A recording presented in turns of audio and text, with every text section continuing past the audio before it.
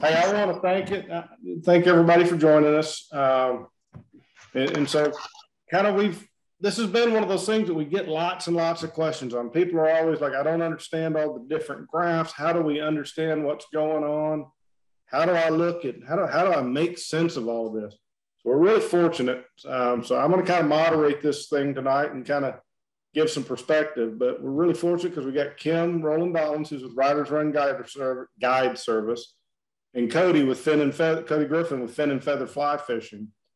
These guys are out on the river every day, so they have a lot of real world experience. And the truth is this is something they do every night. They get up, they got a trip the next day. They're looking at all those graphs and gauges and trying to figure out, how do I put together an enjoyable day for my client? How do I know what the water is going to be doing and where's the best place to put in and at what time? What are the conditions going to be, and are the conditions going to be safe for my clients? And so we're really fortunate to have them here, and we'll take tons, and we're hoping to get questions. And so a couple of things I'll just ask up front is, if you have questions, just pop them in that chat box. We'll try to watch for it. But by all means, kind of pipe up. This is kind of everybody's time to kind of work their way through it. The other thing is, all of this PowerPoint, thanks to Ron, is up on Facebook right now. So if you see something you want to go back and pull that slide, you can do it from Facebook. So thanks to Ron for that. So what we're going to do tonight is just really kind of at a high level. We're going to go, what's the difference between the rivers? And we're going to talk a little bit about each of the Arkansas tailwaters, and not a lot about the others, because we're really going to focus on the Little Red. But I think we want to take a minute and kind of talk about some distinctions. We're going to talk about the resources that are available. Like, where do I go to get the information that helps me figure it out? And how do we take all these various inputs to figure out what's happening and predict what's coming? And then, knowing all that, how do we plan a fun day? Ed, were you able to join us? I know he was going to try to dial in. If he's not, I'll walk through it. All right, so I'm trying to unmute. Hey, there we go. Hey, Ed. We're fortunate. We've got Ed drilling with us. Ed, can you see the slide, or are you on your phone? I'm on my phone. Okay, well, let me tell you what's on the slide. I'll tell everybody what's on the slide, and then I'm going to let you fill in the blanks. Is that fair?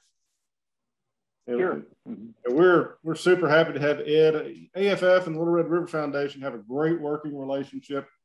And we're pleased to have Ed is also a member of AFF. And so Ed reached out, and the Corps of Engineers has started a transformer refurbishment on January the 4th, and something called a manual operated disconnect. And I don't really know exactly what that means, but it sounds to me like they just disconnected everything.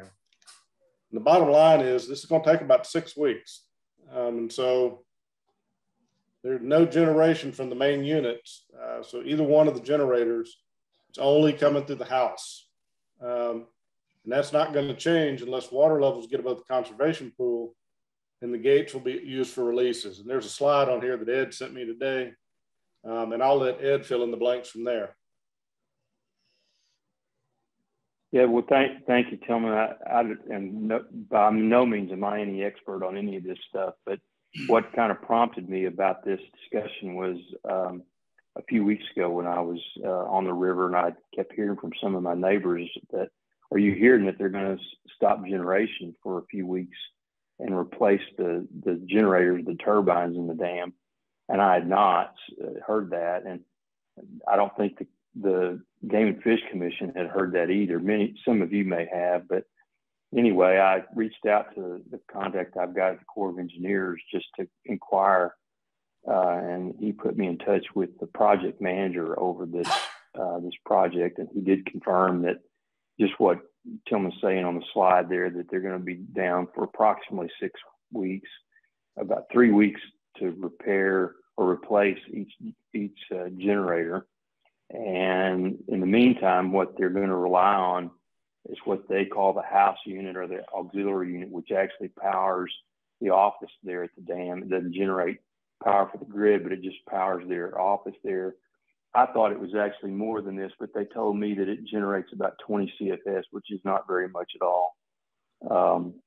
And then when they get above pool, or where they're, I guess, concerned that they are going to be above approaching pool, they're just going to release water over the top, which is what I took a picture of today there, which, you know, interestingly, as much as we're wanting to talk about being able to predict and know and, you know, be aware of what's going on with these releases, you know, today is a good example. I mean, they released water over the top, you know, at the top of the dam there, and there wasn't anything on the app. There wasn't anything I could tell on the numbers that I was trying to call to confirm.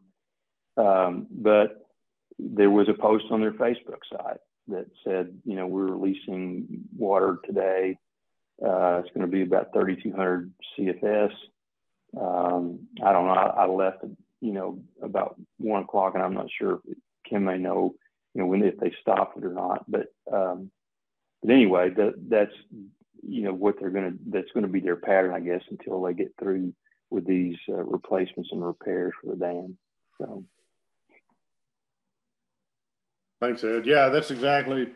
I mean, I think all of us have been watching it for, I don't know, about 2 weeks now, where there was nothing, and then today there was something, and the water looked really good today. So we're going to kind of try to one thing, Tip. Yeah. I was just going to say one other thing I might just very quickly report on to this group that may be of interest. You know, we've been looking for projects to work with different organizations on the Little Red River, and we finally got a pretty significant contribution last year to the foundation, and so we're in the process of partnering with the Game and Fish Commission to look for ways to improve wading access into the river. So I met Tim Burnley, who's one of the staff members for the Game and Fish Commission up there a couple of weeks ago, and we went to several different sites on the river and looked at ways that we could partner with them with either rock or steps or a different structure to try to improve the wading access into several different places on the river. So they're making their list and kind of prioritizing it, but I'm hoping, you know, in the next few months that we can make some progress on that, and we'll certainly keep this organization posted and aware of what's going on with that as well. Thanks, Ed. No, we appreciate that. I mean, Little Red River Foundation's doing great stuff. I mean, I know the Cutthroat was last year's project, or I guess it's really been almost 2 years now. But we do appreciate the work of the Little Red River Foundation, and, you know, we encourage folks to give them a look. If you're not a member of the Little Red River Foundation and you fish the Little Red, you really ought to think about it. All right. Well, we're going to kind of we're going to transition to the presentation. So where do you find data? And you find data, you can call those phone numbers. You can call the Little Red, you can call the White, you can call the 501 or the 870 number, and those are going to tell you what's going on the dam. And we're going to talk about it in a minute, but you have to be careful when you call that number because they report in whole units. And so if they're generating a half a unit, or they're only going to tee it up to 1 unit, they're going to do whole units. And so sometimes that's a little misleading, but those numbers exist. You can go to the websites. There is the Southwest Power Authority. I'll be honest with you, I have trouble accessing it perennially for whatever reason. And then SWEPCO maintains Little Missouri. So Southwest Power Authority is going to have the Little Red, the White, and the North Fork, and SWEPCO is going to have the Little Missouri, and that's our 4 tailwaters, really. And we're going to spend our time tonight on the app because as we sat down with Kim and Cody and Ron and I talking about this presentation last week, we were all of the mind that the app is really sort of your best bet. That's really, if you can get to the app, that's your best bet. And so we're actually you'll see screenshots from the app tonight that will show you exactly what you'll be looking at. In fact, we may go live to the app for some of it just based on the conditions changing today. It was kind of funny because when we started putting this presentation together, they were working on the river, so everything was zeros. And so it really wasn't all that helpful to give you graphs that showed nothing ever changing. And then the day we do the presentation, a couple hours before it, they change everything around. That's the way it goes. And if you tell me, if you go back to that last slide real quick, if you don't have this app downloaded, it'd probably be a good thing during the presentation. Just go ahead and download this app right down here at the bottom of the screen. That way you can actually walk through it on your phones while we're talking about it. Very good. Yep. Very good. Thanks, Cody. So this is the little red. And then to kind of just give you some, we're going to put up all 4 of the tailwaters, and we're going to kind of show you some differences. We're not going to spend a ton of time on the other rivers, but I think there's some important differences that if you're thinking about Arkansas tailwaters, it's useful to understand some things apply and some things don't. And so you got to see these mileage charts, and we can come back to this slide later if we need to, but if you start up at the top by Greer's Ferry, up in that upper left-hand corner, and then you start going all the way down to Pangburn Bridge, you're talking about 24 miles of water. Ramsey Access is really kind of considered the end of the tailwater, at least for trout, although you can catch trout below that. But you're now talking at about 29 miles, so about 30 miles of water, basically, as a frame of reference. And we'll talk about some of these places. If I need to bounce back, just tell me and we'll bounce back there. But this compares to, we're going to show the White River, Bull Shoals. So if you look at this, Bull Shoals is almost half again as long, but it's misleading because it's a wide river. And so where the Little Red is a more channelized river that runs deeper, the White River is a wide river that runs more shallow, and it has 12 units. No, Cody, I got that back. 8 units. 8 units. Sorry. I knew that didn't sound right. But on the, just to kind of give you a sense of it, when you see Wildcat Shoals there, when they start turning on 3 or 4 units, which is a good level, then you're going to have about 3 hours. And then Rim Shoals, which is another great walk-in access. And if you hadn't been down there, Game and Fish has put a walk-in access that runs for about a mile down the river now, which is fantastic. It's about 6 hours down there. So just kind of understand that if you understand the Little Red, you don't necessarily understand how the generation works on the White, because it's just, there's more units. It's a different kind of river. It's a longer river. So just understand that. And in wading on there, you can wade a few places up to about 2 units, and then it gets pretty tough. The North Fork is a different kind of river, right? If it starts generating, it's super short. The whole river is 5 miles long, and it's got 2 units. But once they turn it on, it doesn't take very long at all. It's going to be down there. So your wading is pretty much done. So just understand that the White and the North Fork are very different than what we're going to talk about tonight. And then Lake Greason, I had somebody ask me about this because it's on a completely different system, and that's what their generation schedule looks like. It's just an Excel spreadsheet on the SWEPCO site. Although I will say they follow it pretty regularly. So you can pretty much generally expect whatever's on that schedule, SWEPCO kind of sticks to. But again, it's a real short river. There's no boats on this river, by the way, because there's weirs along the river. But again, only about 6 miles of water. So once they start generating, it comes up quick and the wading is over. So this is the app Cody was talking about. This is the U.S. Army Corps of Engineers Little Rock app. He's right. You should if you don't have it, you should. And hopefully by the end of the night, you'll not only realize that you should have it if you don't already, but you'll kind of know where we go. And so I'll tell you, we kind of talked last week. And when we kind of went over it, we sort of settled in on, there were 4 parts of the app that we think we use about 90% of the time or more. And quite honestly, I don't think I really use any of the other parts of the app. But these are the 4 we go through, and we're gonna dive into each one of these. Any questions so far? I'm sorry, I don't know if I can see the chat while I'm doing this. Nothing's popped up in the chat yet. Okay, so you'll hit me if it does. So we're going to start with releases. So we're looking at a bunch of different data here. And Cody and Kim, y'all can jump in and correct me or say you want to talk about this. But the go back real quick if you would. Yeah. All right. So just to show people this home screen and what they're going to see when they go into the app.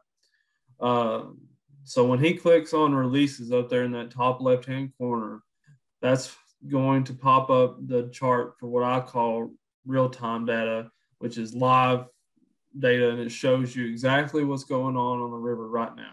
So like I had a lot of calls this morning of people getting to the river this morning to go wade fishing, and they show up and they were running water, but they hadn't scheduled any water. And it's like Ed had said earlier, well, they hadn't scheduled any water, but they're releasing water from the floodgates. And that water that comes from the floodgates is not included in that generation schedule.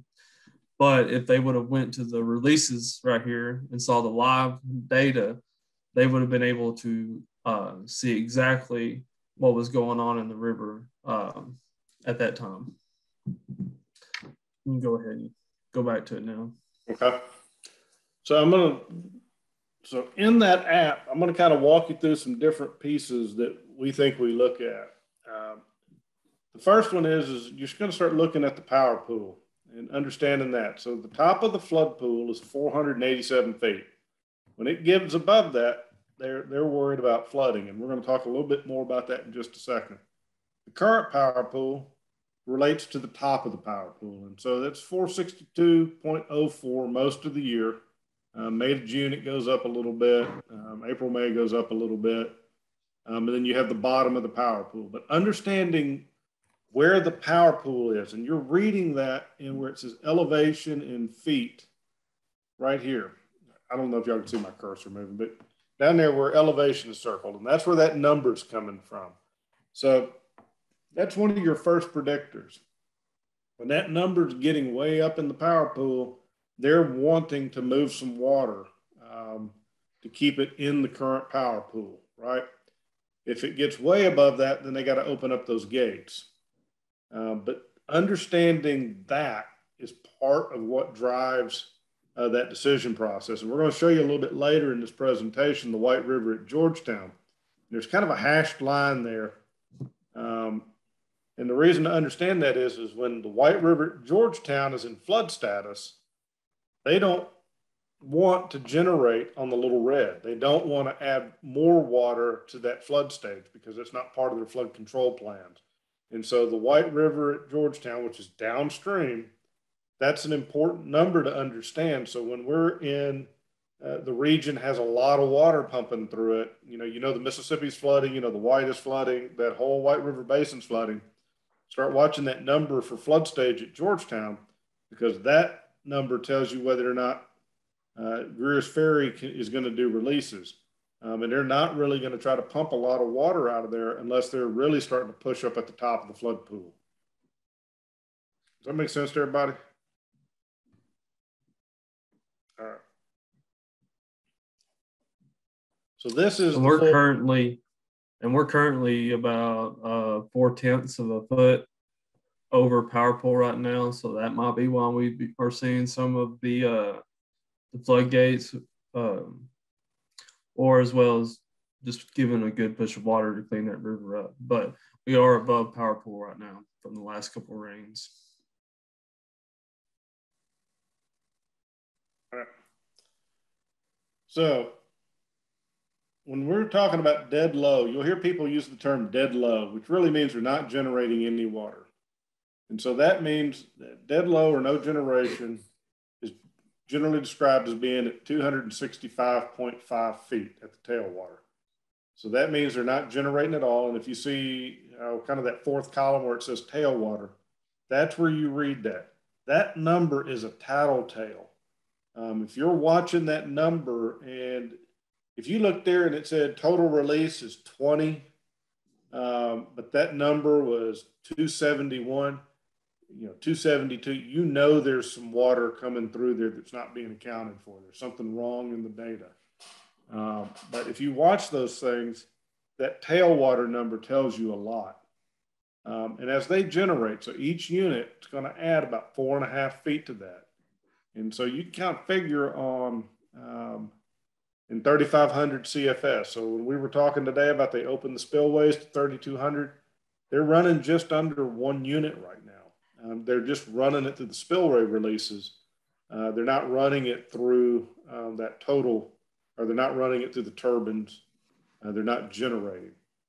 And so that gets at that point, which not all the water is coming through the generators. Some of it's coming through the house turbine that Ed was describing earlier, which is not very much. That's that constant 20. And but each one of those is going to add about 4.5 feet. So that 276, when you see it at 276, you know that they're pushing. Sorry, I have a teenage daughter, wear me out. You know that they're going to push that. That's what that reflects. All right. Tailwater is confusing. And you say tailwater is confusing, or am I confusing it, or just I want to make sure I'm answering your question. So Annette was saying, yeah, the tailwater is confusing. So like Tillman had talked about earlier, 265 is dead low or no generation. So at the lowest, that number should be 265. And since they're putting out water from the floodgates, that water comes up however much. And Ron says right it comes now up to 273. it's about 10 feet higher right now with what's coming out today. Right. So that's where I would look. And this actually can, sometimes the app isn't working right. And this actually happened to me and Tillman one day. We went wade fishing and the app just was blanks. And it wasn't showing anything at all, just straight lines, no zeros or nothing. And the generation schedule had showed that it was supposed to run nothing. And they ended up coming up on us. And if we would have looked at that tailwater, the tailwater was actually showing that the water was coming up. But we didn't see that at the time. So like I said, it can happen to anybody. But yeah, that's definitely a data point you want to look at, because even though it might be showing zeros or might be blank, you can still look at the tailwater. And if that number's up at 270s instead of that 260, whatever, that can be an indicator that they're running water. Y'all see it? I brought up my iPhone live. That's what it's doing right now. Right. And so just to kind of give you a sense of, there's that 3,200, and it's marking it as coming over the spillway. So nothing really coming out of the turbines. They're not generating at all. That's all goose eggs over there in that generation. You might show the difference. Someone had asked about the tailwater over in the column, tailwater column. If you can see that dead low was the 265.5. right, and then if you'll look at tailwater right now today and how much, and that will show you how much has come, which will be indicative of the spillway releases as well. But you can see that dead, it's almost, what is that? Not quite 10 feet. Yep, about 8 feet right now, I think. It's gone which up. Is feet. Less than 1 unit, about 1 unit. Yeah. Yep. So it's come up. There's a good amount of water moving, and I think they did it mainly to embarrass me today, since we had this presentation tonight. And so I think this is really the core getting at me one more time. I'll take it. Yeah, I like it. Although I think it was a little bit tough fishing at the dam today. Got to figure out let's see. Share that again. All right, is the slideshow coming back up? Yes. All right, good. So let's talk. I'll let you guys talk, because I think you guys are far more competent at this. But kind of when you're watching, and these are all approximate, and I think, So I think anytime you're going out, you have to ask yourself 3 questions. What is the river doing right now? What is the river going to be doing during the period of time I think I'm going to be on the river? And what's been going on the river in the previous 24 to 48 hours? And I think those 3 things are the things that help you really understand what's happening on the river. And one of the questions we always get is, if I'm going to wade, how long do I have? And so I think these are kind of good estimates of approximately how long it takes water to get down there. But I'm going to let these guys talk, because I think they can offer a lot of insight into kind of some variables that change this. I think one of the important things to mention as we get into this is that, like Tillman said, these are approximate numbers, but these are affected by how much water is currently in the river. And so, say it says an hour to Cow Shoals. If we had a generation the day before, so there's some water still left in the river, and they turn on that unit again the next day, it's not going to take near as long to get to Cow Shoals that following day, because there's already a little bit of water in the river still. So just be mindful of that. So if you know they haven't ran water in 3 or 4 days and they run water, it's going to run a little slower. If they've been running quite a bit of water and then they turn it on, it's going to be a little bit faster. Just be mindful of that. And then as well, these are just approximations. So like say Winkley Shoals today, 3 to 4 hours.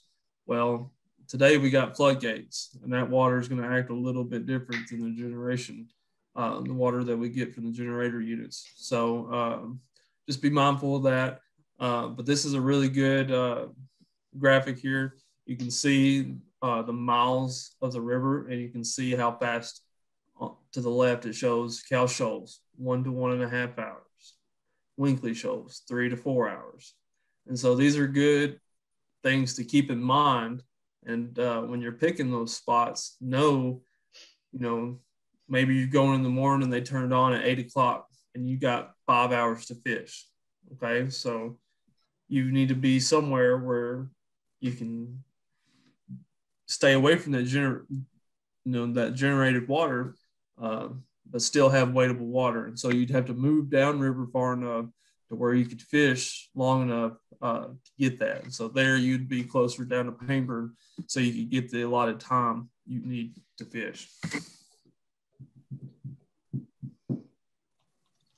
Kim, do you have anything to add to that?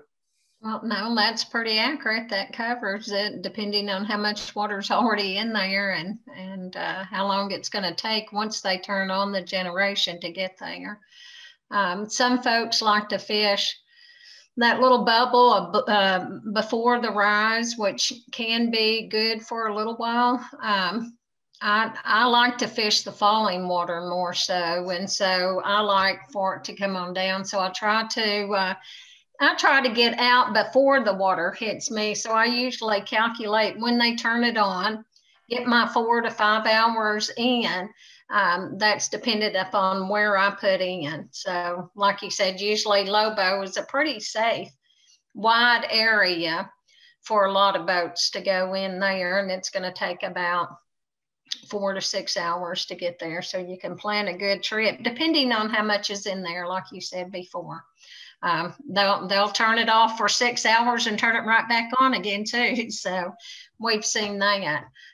It doesn't fall down as fast as it rises. So yeah, we didn't kind of touch on that very long, but it comes up very quickly, but after it comes out, and levels out and they turn it off, it's going to take it a long time to fall out, probably the next day. And so we won't even get that dead low water unless they don't run for 2 or 3 days, because even after they run the previous day, we still got, a little bit of water in the river that will fall out slowly over a couple of days.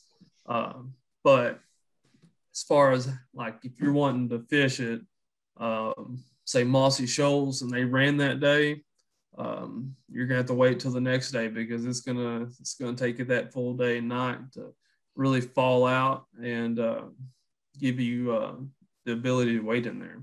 And so just keep that in mind. But like at the dam, it only takes it an hour to fall out. So, you know, the further you get downriver, the longer it takes for that fallout to happen. Cody, can I ask a question there? Sure. What I hear you saying, and I guess I want to just clarify, it seems like the further downriver you go, if they're on a schedule where they've been generating, you know, 8 hours and off, and then 8 the next day, and then, you know, 8 hours every day, it seems the further down the river you go, the less of a waitable window you get, because that whole gap gets very diffused. That's kind of been my experience. Is that consistent? It really just depends on what time they run that water. But typically what they like to do is run that water in the afternoons. And so what we'll have is, say, like they do a 12 on, 12 off, and they do 12 hours starting at 12, do 12 to 12. It'll be high down there in the mornings and be low in the upper river. And so you kind of got your choice between, you know, high water that's falling downriver, or you have, you know, quite a bit lower river in the upper river. I don't know if that answered your question, but you can get behind the rise. It does take longer the further you get downriver for that water to fall out, because like you said, it kind of disperses and it kind of evens out as it goes downriver. So the further you go down, the longer it takes to fall out.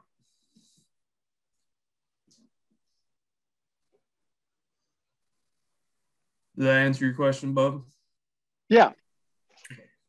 How much of a difference does it make if they're generating 1 or 2 generators in the time it takes to get? Does that make a difference? Yeah, it makes a huge difference. Yeah, it makes quite a lot different. I'll let you take it, Kim.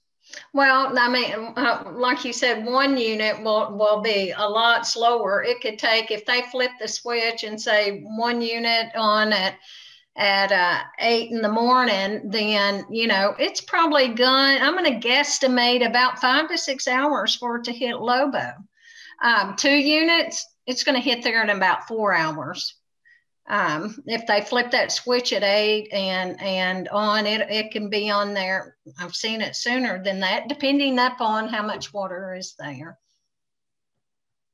And then someone in the chat asked about how much does rain factor in, and that, you know, that really depends on where you're at in the river and how much rain we got. And so I'm going to kind of talk about it on the map here. So you kind of see, if you can see, we got Crooked Creek up there, or Collins Creek. Sorry, Collins Creek.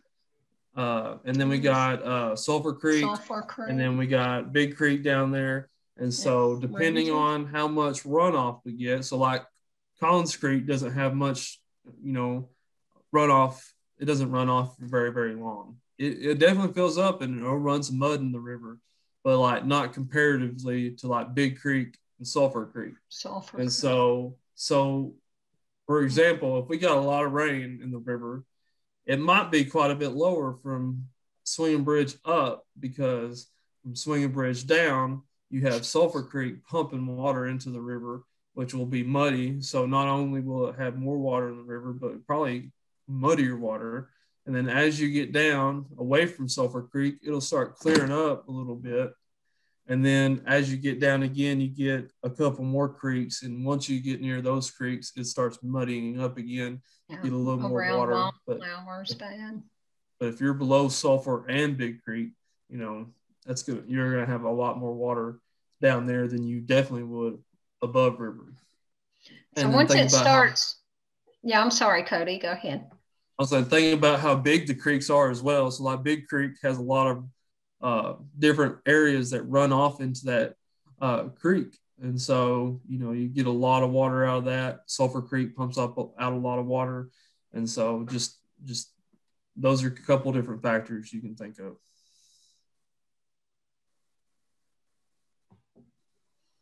What were you going to say, Kim? Well, you've said it. You can always kind of move upriver a little bit. When that mud starts moving in, you may have a few hours of opportunity to fish before it really clouds and muddies up a lot. Because like Cody said, more of the creeks are more downriver past Swinging Bridge area. So you will have a little bit of a chance for clear water. You'll see us running up to the dam or around Swinging Bridge to try to get above the mud before it takes over all of it.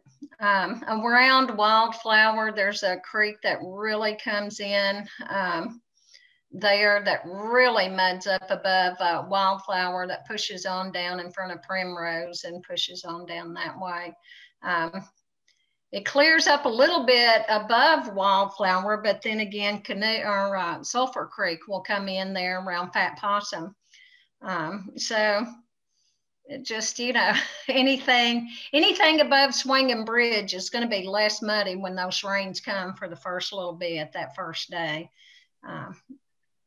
And then, of course, when they push any kind of water at all, the spillway water that they're pushing out, it's going to clear up a little bit upriver, of course, first. And then one thing, you know, we talked about, you know, kind of pointed this towards wade fishermen, but there's a couple things I think we probably should, you know, touch on for people that are in their boats.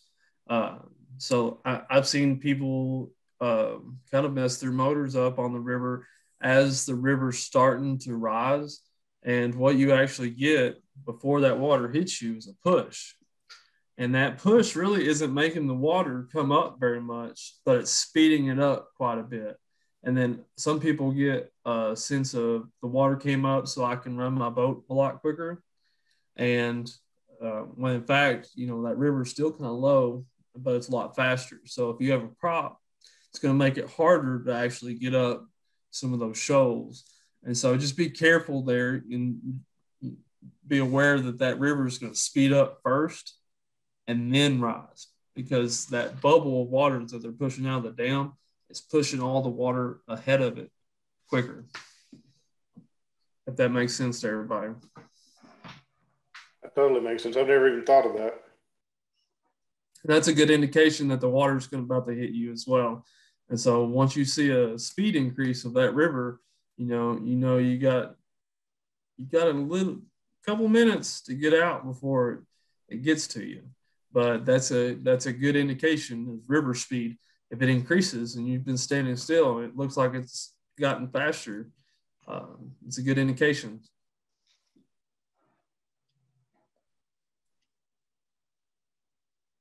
Any other questions here on this slide?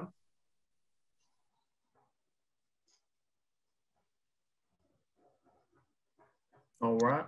All right, keep going. So one of the questions I asked them the other day was, what are your favorite water conditions? And I'll let them talk a little bit about that because I thought that was kind of an interesting, they had interesting answers. Go ahead, Kim. Well, I like the falling water. I like it a lot better to just, it's easier to fish. When it's rising, unless you catch that little bubble, they feed real good right before the hit, where it's pushing all that food up off the ground and just rolling under, you know, the rocks and getting those bugs up, and it's just a feeding frenzy for a little bit, and then it just kind of goes flat, and then they move out to the sides and on the banks. I like the falling water when they start to regroup a little bit more. So the 12 off or 12 on is good. I like a good consistent deal of water instead of this grandiose high and drop that we often have here. I'd rather have one consistent unit running all the time, but that wouldn't be good for waders. So you know, just falling water is my favorite. It wouldn't hurt to have 8 to 10 hours of generation.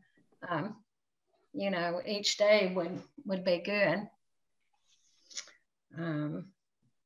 I do a lot of nymphing. Cody does more streamer, I think a lot of streamer fishing. So he likes that higher water, but I do more nymphing. So I like a more steady, stable water falling.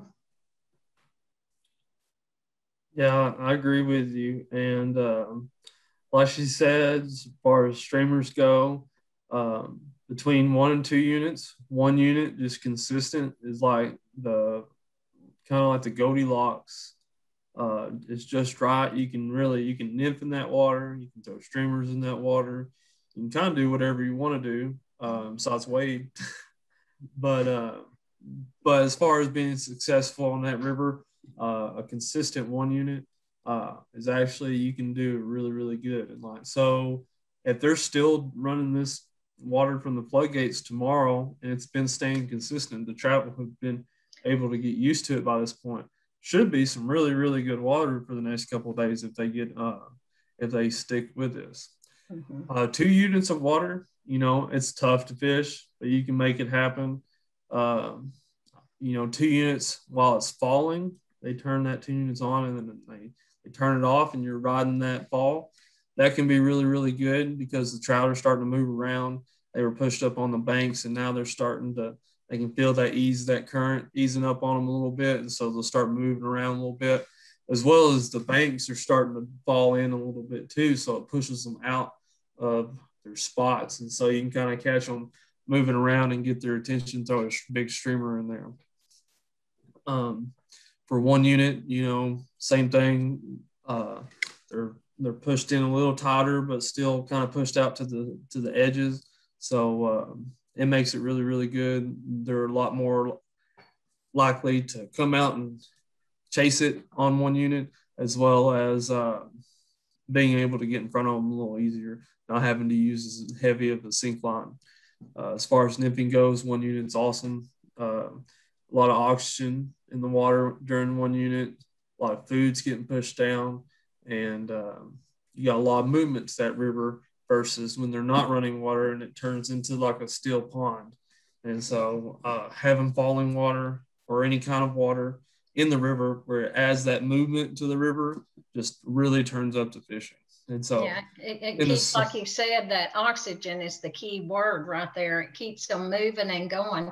When that oxygen's depleted out is when that bite is just horrible, and that oxygen can get depleted in high and low water, right? If it comes in real fast and real hard, it just kind of flushes it out, right? And it kind of just, the activity just kind of goes dormant. And then when it's real, real low and the temperatures, mainly in the summertime, and then if there's a real bad algae problem, it's going to take up a lot of that oxygen level. And then you see there's just no activity at all. So, when we got this consistent water coming, or at least a little bit of water each day, then we've got plenty of oxygen in the water, right, which makes the bite great. So when they're not biting very good, and you think like today, I can't help but think, there was no water, and then all of a sudden we got this great water, but maybe other people did super great today, but I didn't do so well today for the couple of hours I was out. But the bite was just really, really slow. I got excited about the water, but that oxygen level, I think, was still. I think they'll bite a lot better tomorrow. One thing that's different from the generators, generating water up and the floodgates coming up, and we actually had a question in the chat that will relate to this question, is that water that they're generating through the dam is coming from the bottom of the lake. And so that's cold water. And that's why our rivers stay so cold. But those floodgates, when they release, that temperature is whatever that temperature is on the top end of that lake. And so there could be a good temperature change when they turn those floodgates on, and that can really slow those fish down. And so once they get used to it, acclimated to it, yeah, they'll start biting better. But any kind of water is going to push oxygen into the river. So any kind of generation, any kind of floodgates, rain, things like that will increase oxygen and thus make the bite better. So the reason why we didn't see it today is just because it's like putting fish in a fish tank. You got to put them in the bags and let them sit in the fish tank for a while before you let them in the tank, because it freaks them out. And I think that's part of it. But the question was, does the spillway water release elevate river temp versus generation? Which kind of answers that there. The generation is colder water normally, unless it's just freezing cold outside. And then that spillway water is a lot warmer. And so right now, being as cold as it is in the wintertime, that temperature change isn't a real big deal unless it's that day. But really, when it really hurts is in the dead of summer and that lake is really hot, and then they go to open the floodgates and then they warm that river up. That's when we'd be worried about the temperature from the floodgates. I'll just say this, Dr. Cody. You made the full transition to a guide. If you teed this up with, you need to be here tomorrow. Need to be here tomorrow, guys. It's going to be great tomorrow. You need to be here tomorrow. All right. This is just a different way of, this is also in that chart, and it's just a different way to look at some of the same data. It's just an interesting way to kind of see the ebbs and flows, how the water is dropping out. You can see that it's dropping. You can see that, like, the only reason we kind of pulled this was just show, like, you can get rain and still have it kind of dropping out a little bit. And so it's just a great way to kind of look at it and see kind of how this thing is kind of fluctuating day to day. This is another really interesting one. If you went in there and looked at it right now, I suspect it would look kind of interesting because your energy is going to be flat, but you're going to see the flow is up. It's just another graphic. It's just a visual presentation of some of those numbers. And here you can see that this is in a generation schedule. So the energy production closely mirrors the flow of the water. But if we went in there right now and looked at it, again, it's going to look real different right now. It's just another way to look at it. So that's kind of that piece. That's the releases. And now we want to talk a little bit about forecast. So the last was, what are they doing now? What have they been doing recently? This one's really what's coming down the path. And then what I would point out is that if you haven't used this, you'll go to this forecast, and it's done day by day. And Cody, Kim, correct me if I'm wrong, but generally speaking, you're going to get the schedule for the next day at 4 p.m. the day before. Except on Fridays, it'll go Friday, Saturday, Sunday, and Monday. Mondays, sometimes accurate. There you go. So on Friday afternoon, you can figure out what they're doing for the weekend, but the rest of the days, it's 24 hours. Pretty much the next day. Usually at 4 o'clock, they'll have it posted. After 4 o'clock, they'll post the next day's generation. But it's a forecast. It can change. And so, right, a projection. Yeah. You have to pay attention. So this is what the forecast schedule looks like, and you can see that it's basically all of the powerhouses within the Southwest Power Administration. Greers Ferry Dam is in the 15th column. It's GFD. And we'll go down to the bottom of the page here in a second, but you can kind of see that this is just a typical generation schedule, and in this case, they didn't start generating until noon, but that's what you're looking at, and that's what that's telling you. Yeah, those numbers are in 6-hour increments, and so that little gap in there will kind of keep your head straight if all those numbers kind of get jumbled for you. You can look at those first 4, that's 0, midnight to 6, then 6 till noon, and then so on. And so you can kind of chop it up a little bit. And then I don't know if we mentioned this, but so it shows 48.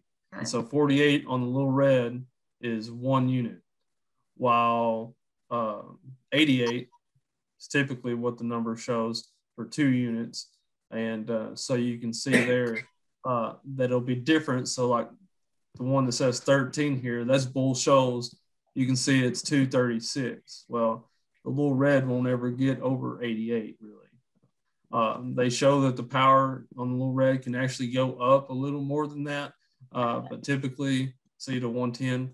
But they'll typically keep it right at 88 megawatts.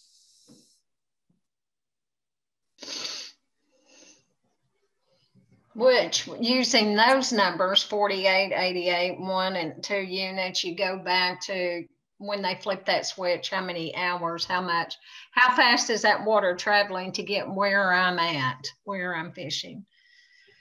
So if 48 is going to be slower than the 88, 2 units going to come faster. Yeah. If we want to break down this schedule here, we can kind of, you know, go over what the river would actually look like this day with this schedule. And so say you're fishing at the dam, you would have until probably 11 o'clock, 12 o'clock, which it says right there at 12 that they're going to run. Sometimes they'll do an hour early and it's 11. But so just be ready for it. From 11 to 12, they're going to turn the 1 unit on. And so at the dam, you're going to have 1 unit of water. About 3,500 CFS. Which will immediately rise at the dam. If you're fishing at Swinging Bridge that day, you would be able to fish until about 3 o'clock. So you would have until however long daylight, until 3 o'clock, until that water, that 1 unit. I would be expecting it in 3 hours. And so that just kind of shows you. If you go further down and you're at Mossy, you know, it's going to be even further. And so even if you see the schedule where it shows there's going to be generation, people are like, oh, the water's going to be up, I can't fish. Well, if you go down and fish, say, you can wait at Ramsey Access. And with this schedule, you'd be able to fish until dark at Ramsey. And so knowing that will help you learn exactly, you know, even though they're generating, I can still go wait here and have waitable water all day. Or say you want to fish Swinging Bridge for a few hours. Well, I guess for this schedule, it doesn't really work. But I was going to say, if they run water for only 3 or 4 hours and they turn it off, you can fish the lower river that morning and then go up to the dam that afternoon and after it falls out. And so you can kind of play it that way. But for this schedule, you would have waitable water downriver for the whole day. And then as you get up closer to the dam, you know, that'll cut off closer to noon. Now, another thing to think about is for the following day, this generation will still be in the lower river that next day. And so that following morning, if you look at the previous day's schedule, you can kind of tell where the water's going to be at the next day. And so that might help me and Kim out determining where we want to go the next day, because I like having water in the river. And so if they're not running water in the mornings, but they're running in the afternoons, I know I can go downriver and catch a little bit of that fall, you know, for that half of the day before it falls all the way out. You have anything to add to that, Kim? Nope, that's good. That's right. All right. Any questions on that? All right. And this is kind of what we were getting at earlier when we were kind of showing the different maps.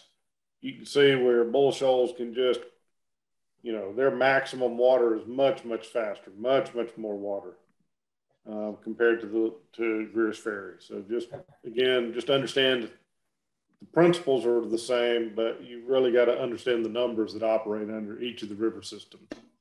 So Tillman, if they're only running 1 unit, and our chart shows at Kyle shows with 2 units, it takes an hour to an hour and a half. If they're only running 1 unit, can you safely say, given that, you know, if there's no previous day water volume there, that you've got 2 to let's say 3 hours before it gets to Cal shows? No, you'd have an hour and a half. Hour and a half to 2. Okay. Yeah, it would be at Swinging Bridge by 3 hours, 3.5 hours, even with 1 unit. That window was from 1 to 1.5 hours, and that 1.5 is on the very, very far end of that estimate. So even with 1 unit of water, that's still going to get to Cal shows, because it's not I mean, relatively to the dam, Cal Shoals is pretty close. And so it's not going to take very long. Okay. We go back to that there. I mean, you can see Cal Shoals is what, 5.5 miles? And that's on one unit, 3,500. That was It'll our move pretty quick. guesstimation. That water can move 4 to 6 miles an hour. So they're going to take a terrible long time.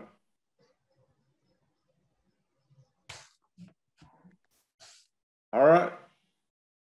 Does that make sense to everybody? So this is one that we're going to show you. It's called real time. This may not be the one you go to all the time, but we think, we're kind of talking about it, we thought it's kind of an interesting one to understand. And so that's what it's going to look like. It's going to show all the different gauges. And then the one that you're really looking at is kind of that very top column, which is all the different lakes. And kind of the instructive part of this, and you can, when you're in the app, you can click on these, and you can kind of see what's going on the lakes. You can kind of see where they are in terms of storage and where they are in the flood pool and what's changing, how much precipitate, what's going up, what's going down. But I think the interesting piece in it is it's one of those things where, you know, I'm not trying to defend the Corps of Engineers. I think, you know, although I think they do a fairly decent job of the mission they've been assigned. That little red dot down at the bottom of the screen is Georgetown. So that's where the white and the little red meet. Every one of those red lines is a body of water that's making its way down to Georgetown through this White River Basin. And so it's just to kind of give you an idea of the totality of the watershed and, you know, how much water can move through there and why so much water can move through there. So that little red dot, so when it's flooding on the White River, where that little red dot is, that's why they're not generating at Heber. All that water that's getting into the system coming into there. So just kind of a instructive sort of way to see the region and understand how much water can move through here and why some of this is as complicated to tease apart as it is. But it is neat that, you know, you can see all the different lakes. And so, like, say Millwood Lake here, you know, that's not a trout water at all. You know, that's a crappie and bass lake, but you can see all of that stuff right here under one thing versus, like, if you wanted to see Bull Shoals, Norfolk, and Greer's Ferry, instead of hitting the releases button on each one of those, you can go to just the real time and get all that data in one spot.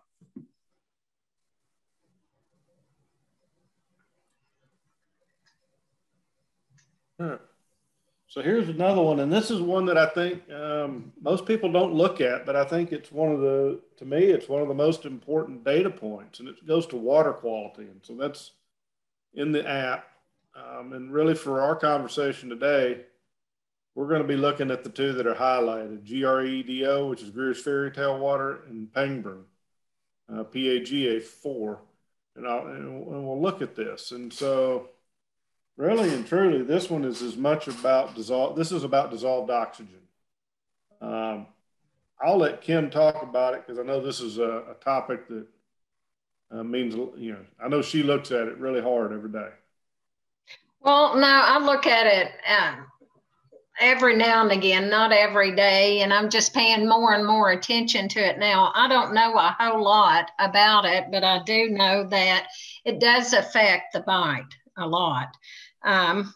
You know, I think having that dissolved oxygen, not having the oxygen in the water, they're not going to bite as much. So it makes sense. More activity, more oxygen, more activity, more bite. I've just been paying attention to those dissolved oxygen numbers on the app each day and noticing and relating that to the activity when I have a good day and a bad day, and they just seem to correlate quite a bit. Now today, it's obviously a lot of good oxygen. So there goes that theory. A lot of good dissolved oxygen in the water today. I did pretty shitty fishing today. So that theory's gone out the window there. So I don't know a whole lot or enough about it to really elaborate a lot about it, but I have noticed that the bite is very little to none when it's been in that 3 ppm area or the 4 area. And we've been in that 3 parts per millimeter for weeks. And then now that's changing. So Tillman, you may have more information on that, but that is something that I've noticed. It relates a lot to the bite. And I know in the summertime it's more critical, I think, than in the wintertime. In the summertime with the hot temperatures in the lower water, then that dissolved oxygen gets depleted out pretty quick. And then you have the algae dying off and issues there that will take up a lot of that oxygen. And therefore that's, the bite's going to be bad off because that's, they're conserving their energy. Cody, do you know more on that subject? Some things that affect dissolved oxygen besides the generation is the amount of silt and solids floating around in the water column. And so if it's muddy, say if it's low, we've had this problem last week. We got a lot of rain, but there's no generation.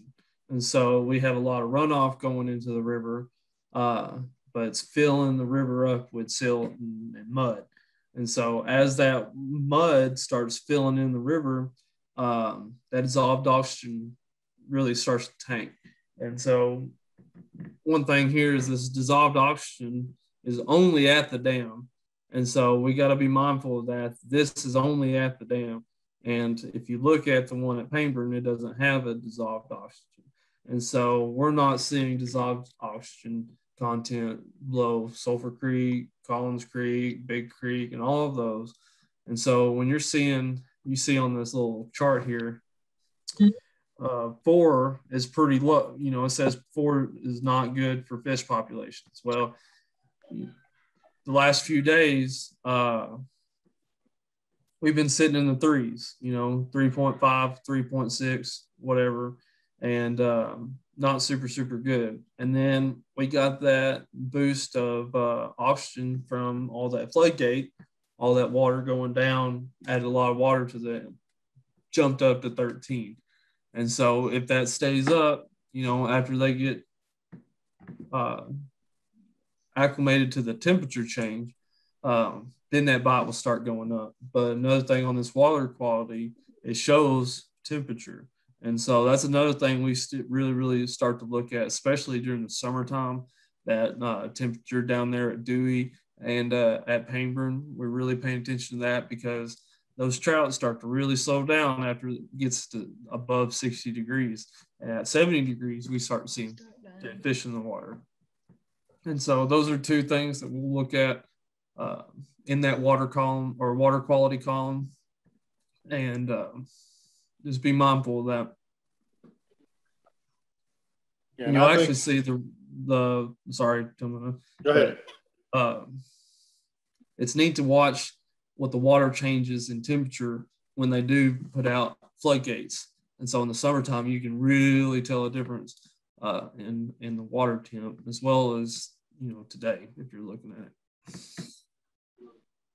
And I think so. I think it's a predictor. If you have good DO, good dissolved oxygen, the fish are going to be more active because they can breathe.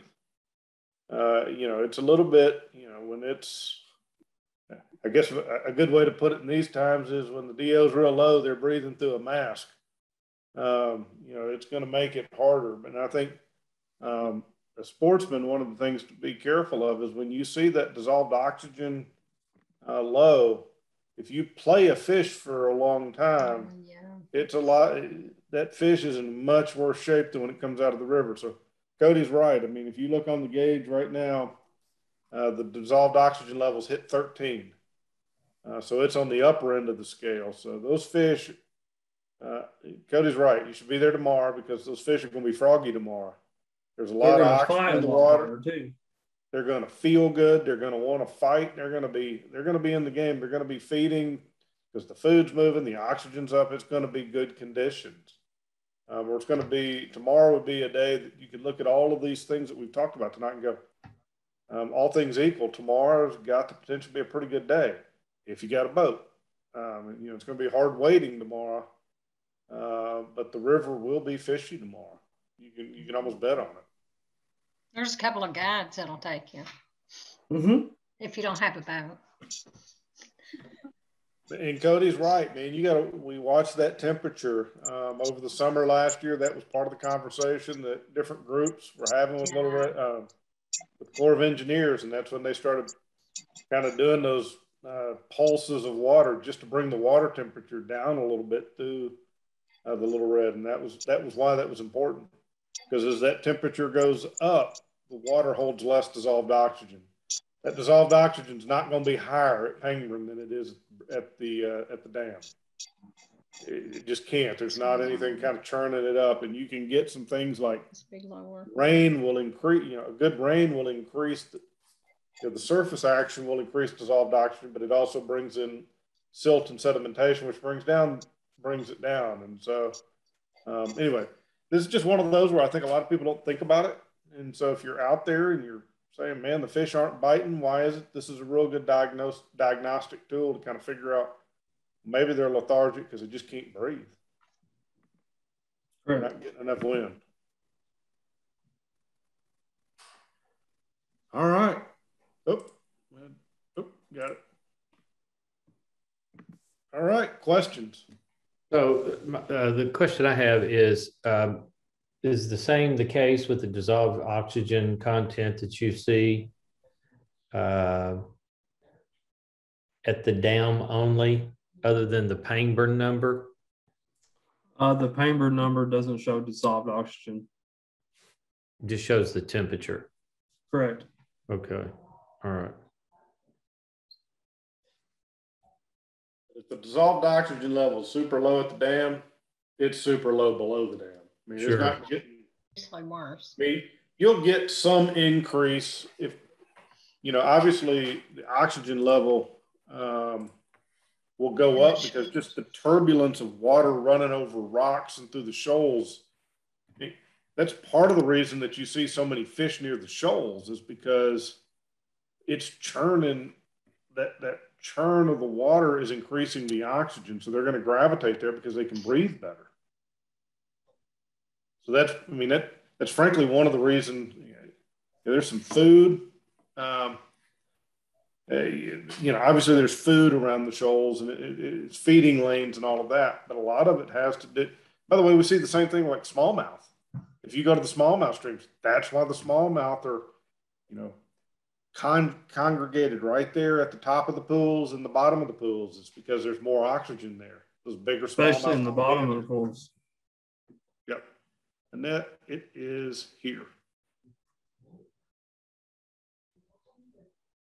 You hit water quality in that, and then you'll hit the one that says highlights for Gru's Ferry for the next spot where it takes you right there at the bottom.